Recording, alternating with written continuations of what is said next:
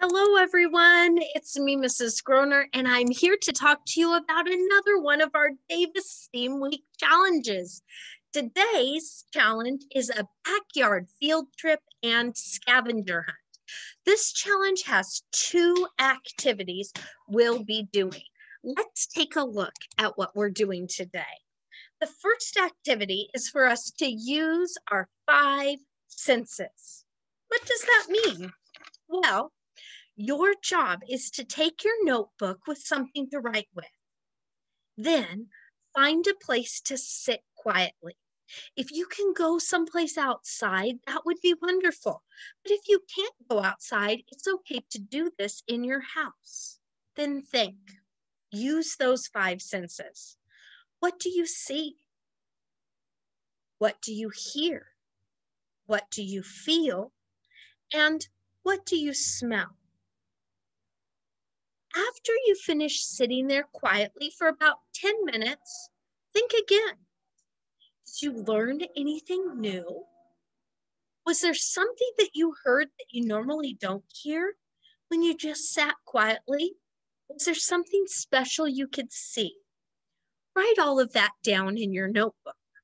Once you finish using your 5 senses, you get to go on a scavenger hunt. Yay! Scavenger hunts are so fun. Now, you can go on the scavenger hunt inside your house if you need to, or if you can go outside, ask your family, and you can go outside and do this outside. How does this work?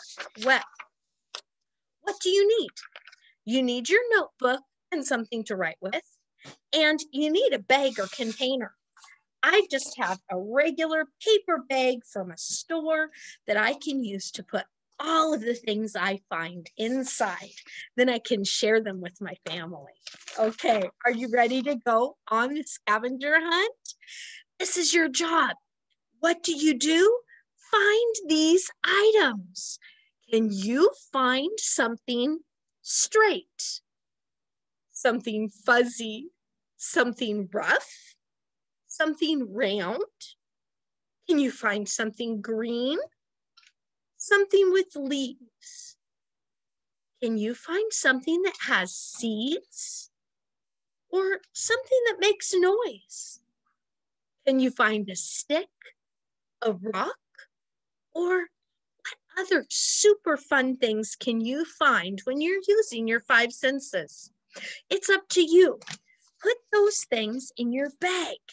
When you're done going on the scavenger hunt, you can share everything you found with your family. You can also take a picture of the things that you found and upload it into your seesaw. Now, take a picture of all of those things you found. You can even make an art project with all of the cool things that you found and take a picture of that.